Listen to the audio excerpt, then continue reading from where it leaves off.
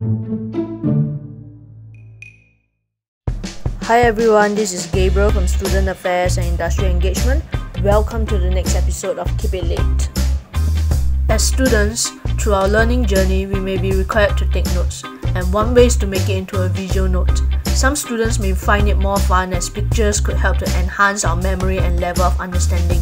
Through the doodling process, our brain is exercising and connecting to the verbal cues of what the teacher is saying. And here are 5 tips to visual note-taking.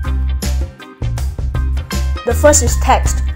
A visual note is not all about drawing. We pick up important words and have some supporting descriptions or details, and together with the doodle, help us understand better. Next is image. The image drawn should be associated to the topic discussed so that it can trigger your understanding.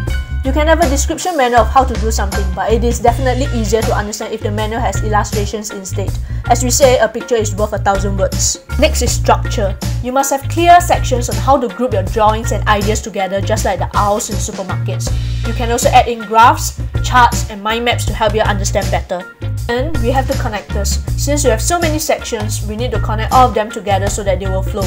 And you can just do so by adding a simple arrow. And lastly, keep it short. Time is money. We don't want to have to read a super long note. So let's keep it to one topic to one page. And of course, keep it lit too.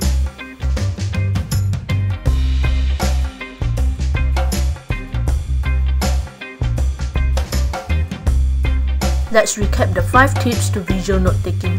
Number 1. Add text. Number 2. Draw images. Number 3. Create structure. Number 4. Add connectors. And number 5. Keep it short.